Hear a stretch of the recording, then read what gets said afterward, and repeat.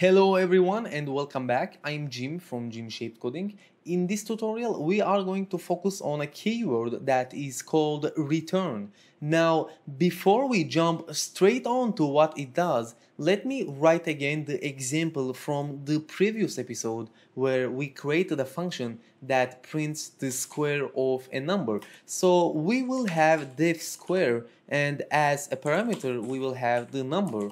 And right after that, we will write print number square by 2. So this is the exact function we used in episode number 25. And later on, what I want to do is just writing here the function's name. So this is how we call functions, as you remember. And we can write here 7, or we can do number equals to 7 because the parameter names is number.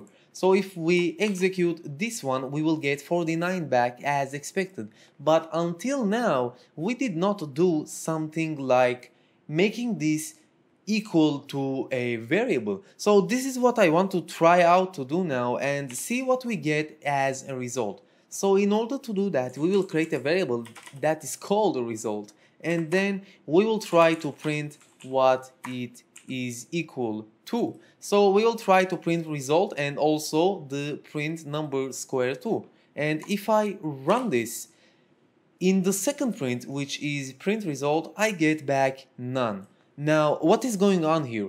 The thing is, any function that is designed in any programming language is supposed to return some value back whenever the execution is finishing. So when the function reaches its last line, the function expects to return some value, and because we do not return any value in this particular example, then the interpreter says to itself, okay, so I got nothing to return back, then I will return none because I did not requested to return anything. So this is where the return keyword comes in and could assign some value to a variable like this. So for example, if I remove this line from here and change it to return, pay attention that return is a keyword and not a built-in function or something. So this is wrong, alright? So what I have to do is return and then hit the spacebar.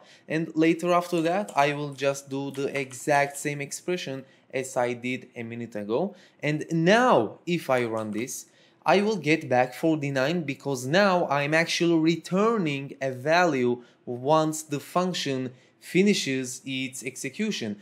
Now in this particular example, I know that we only have one line of code, but think of a situation where you want to write some complex algorithm and then you want to return some value back. Now this is where return could be extremely powerful. So let me show you one more example what functions could include, and then also the return keyword will be much clearer.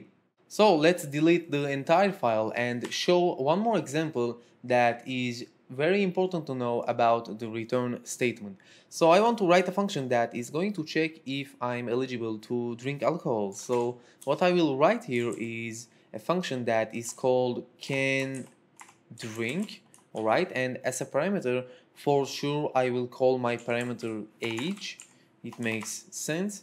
And what I want to do here is let you understand that you can include any type of code we learned until now in your functions. So what have we learned until now? We learned built-in functions, and we also learned if statements, for loops, while loops, dictionaries, tuples, more built-in functions like range, int converter, string converter, pretty much everything. This is why functions exist, alright? For you to take some multiple lines of code and push it under some function so you will be able to reuse it. And I want to show you an example with an if statement right there. So we want to return true or false regarding if the age is more than 21 or less than 21. So what I will do is creating an if statement that is going to check if the age is more than 21 or equal to, and then what I want to do, if this is true, is return true, alright? and sorry about that.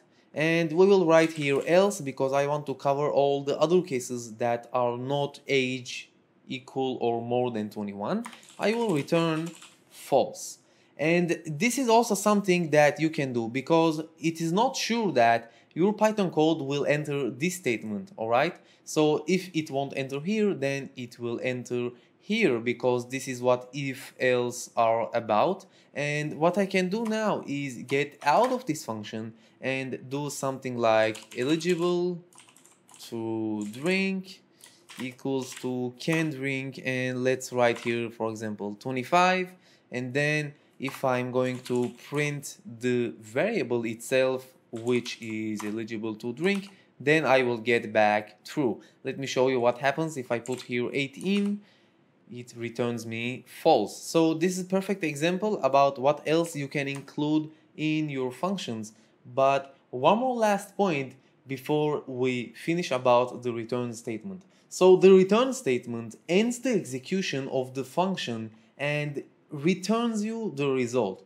Now pay attention to what I said in the beginning, it ends the execution. So it is very important to realize that once your Python reaches that return statement, you are not allowed to write any code after the return statement because this is what return is designed for. So for example, if I go down here in my can drink function and try to print something like this is a function, just any type of code, it does not matter what, you see that immediately I get that error that says to me, if I just will hover here, unreachable code. Alright, so if you could read that, it really writes that inspection unreachable code. So this is very important that you cannot write any kind of code after the return statement. So if I will try to run this, the code is just being executed, anything is fine, but PyCharm warns you that this particular line is not going to be executed because of what I said right now. So this is what return statement is about. I hope you realized how functions working from now, because if you do not return anything, then it will return you none, and if you do return actually something, then you will get whatever you return back, and the best practice is to store it in a variable in the future. So everyone, don't forget to crack the subscribe button and also like this video. I will see you in the next episode.